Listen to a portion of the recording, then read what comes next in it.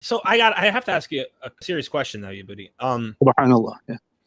You're according to Islam, the Bible's corrupt. Alhamdulillah. Right? Yes. It's corrupt. But, Yes.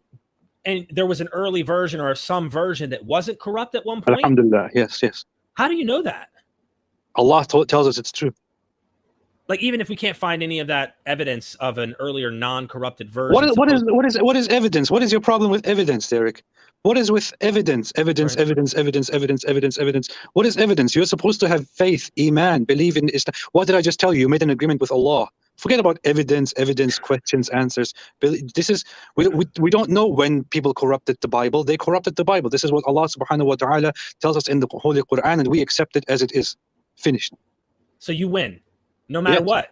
Yes. Is it possible you can be wrong? No, because I have Allah by my side. Alhamdulillah, I am right.